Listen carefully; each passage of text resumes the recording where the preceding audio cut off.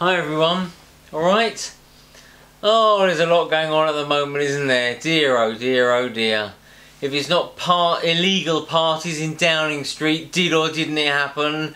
It's the new Omicron variants, it's the wearing of face masks in supermarkets again, and now of course it's the wearing of face masks in cinemas, theatres and nightclubs again.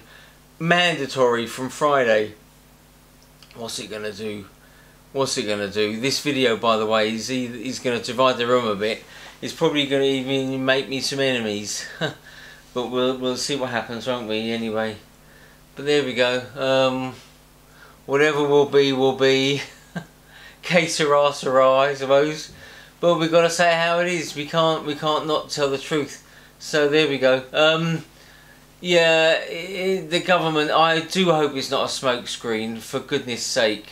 I do hope they haven't released this, you know, just to get everyone talking about it, so they don't talk about whether this party happened or not. I mean, how selfish would that be, for goodness sake?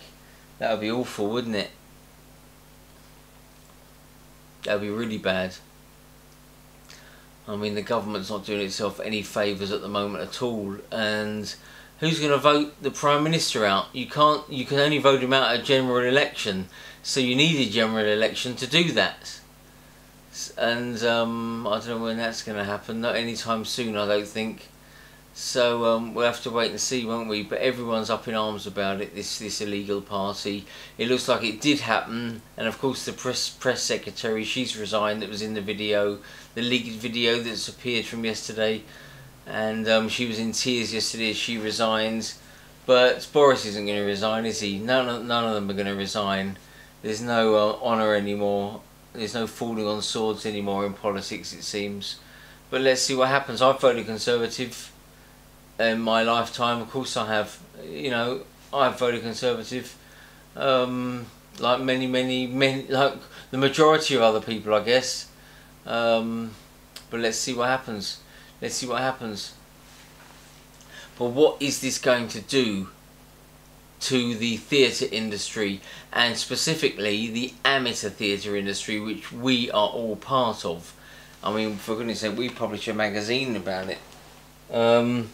We're also publishing the Little Theatre Guild yearbook, and this is last year's yearbook, by the way, and they've got 124 members now. It's really high, and in it, it's really interesting. All 124 members put a report in over what has happened in the last year, and of course we're putting it together, and what they're telling us is what happened in the last 20 months or the last year is they haven't produced anything, most of the LTG members, and these are all dramatic societies, let's remember, so more of your typical, I suppose, typical Amdram makeup of society, rather than just musical companies, which I know Noda's members are mostly musical. So for, the LTG membership is mostly dramatic, or nearly all dramatic societies,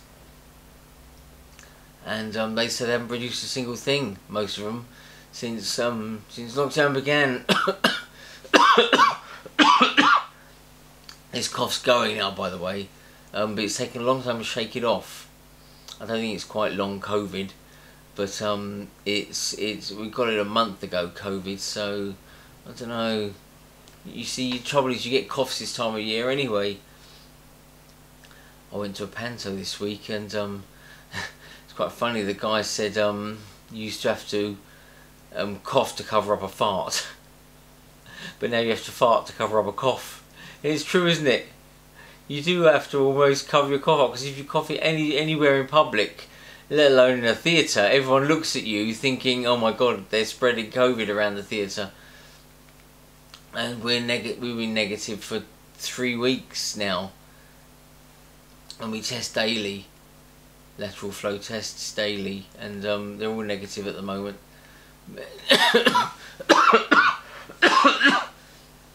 Anyway, there we go. It's going, thank goodness. it's going. So yeah. So what's it going to do to the amateur theatre industry? Just when it was getting itself back on its feet, if the Little Theatre Guild members, 124 of them, have got to the stage when they haven't produced anything for 21 months or so, 22 months, whatever it might be, in March it'll be 2 years, won't it? 24 months. But if we just get to the stage when they're able to produce a programme for next year and hopefully start to invite audiences back in, the amateur theatres have taken a lot longer to get back in than the professional theatres, because I suppose the membership of amateur theatres aren't doing it for their careers, they're doing it because they're the same people that would be in the audience, they're the same kind of people. And so if they're hesitant about going into an audience, they'll be hesitant about going back and creating theatre. Yeah, so that's why it's taking longer. And so if it was just getting to the stage when people were thinking it was safe to go back in the water, probably this will have put everything back. And so if it's a smokescreen, then it's a really, really silly smokescreen. It's a really selfish smokescreen. It's just to deflect attention away from this stupid party, whether it did or didn't happen. But I wouldn't put it past anyone in the government these days. They all seem to be in it for themselves. Anyway, that's another story. Yeah, masks. I mean, what's the next step? Social distancing in theatres? Is there going to be another step? Apparently in the UK, the daily admissions into hospital with COVID is under 1,000 still, compared to 4,000 in January, because we've all been double vaccinated and boosted now, I guess. Most of us have been anyway. We're all double vaccinated, nearly all of us anyway. So most of us has had the boosters or not. I've had my booster. Have you had yours? Yeah, good. Moderna I had, which is the one I don't know much about, but apparently you can have anyone, and it works quite well. Moderna seemed to work alright. Yep. Which meant when we got it a month ago, it didn't really affect us. We weren't very ill at all. And that's the idea, isn't it? You know, there's over 40,000 infections a day, but only 1,000 are being admitted to hospital. And out of 60-something million in the UK, 1,000 people is negligible. It's negligible. And the government don't know